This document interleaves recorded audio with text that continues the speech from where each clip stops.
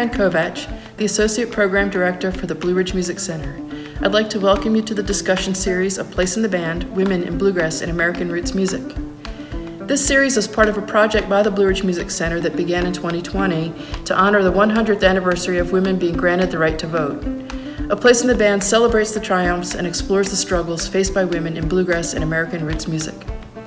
In this discussion series, North Carolina singer-songwriter and social activist Laurelyn Dossett speaks with women in the music business, including musicians and others involved in music management and promotion roles. Through these conversations, the women share their stories, talking about their role models, mentors, and inspirations, experiences with people they've worked with, issues they've encountered that are specific to women in the industry, changes they've seen over the years, and other parts of their own personal journeys that have helped them to be who they are today. These individual stories show us the collective strength and future possibilities for women in bluegrass and American roots music. I hope you enjoy the series, and thank you for joining us. Hello, my name is Laurelyn Dossett, and today we're talking with TRACI Thomas of TRACI Thomas Management. From her early days doing publicity for Merle Fest and multiple bluegrass and Americana artists, she's moved into artist management, working with John Moreland, St. Paul and the Broken Bones, and Jason Isbell. Being an artist manager is another one of those jobs that's behind the scenes. If you're a music fan, which I'm assuming a lot of you are, it's not a job you see, but it's a super important job.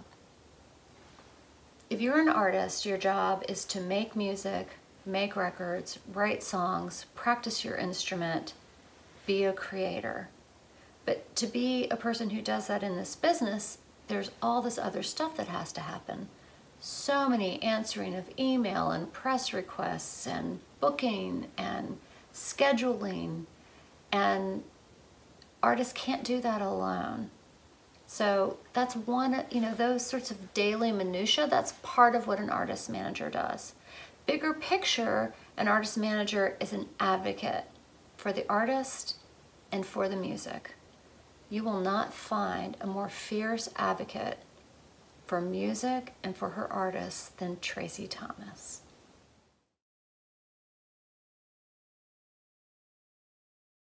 So one of the things that some of the women I've already talked to who are artists in the field, as opposed to agents or other more on the business side of things, they've talked about the importance of seeing more female faces off stage and behind the scenes, both in the technical realm and in the management realm. Have things changed over the last 20 plus years, or do you see a difference? Do you see more female faces in different roles or not? Do you have thoughts about that?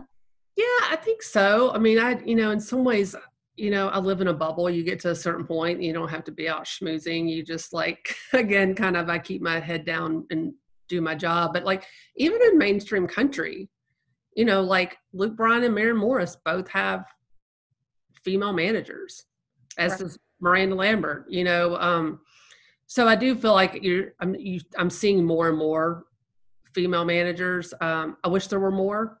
I wish there were some better managers out there that I could refer people to that come knocking on our door. Right. Even when I taught, I was hoping that some of those kids would turn into, managers, but yeah, I mean, there's a whole movement here of women in music and trying to make sure that more people, get recognized. And last night, Maren, recognized Rhiannon and a lot of other young Black country artists. Right. In her acceptance speech. So I do think you're seeing more and more of that, but I think, especially in the mainstream country world, that's still just an uphill battle as far as being an artist. Right. And, but Maren's someone that I have so much respect for because she continues to speak out. That's not the norm in that field, in that world. Yeah. I mean, Jason always has a theory that the chicks had always been themselves. Mm-hmm. That statement wouldn't have been so detrimental to them. Gotcha. Yeah, I understand. Yeah, but there, there's a young mixer, producer, engineer here, Gina Johnson, that we may end up working with, that, you know, is just brilliant. And she's 30 years old. Right. And, you know, she had been working with the Prines for a while, and John just loved her. Right. You know, I get really, and I love that she's, you know, she's 30. When I was 30, I don't think I stood my ground the way she does sometimes. And it just, you know, I feel like this next generation is a little bit more ahead of where we were as far as self-awareness.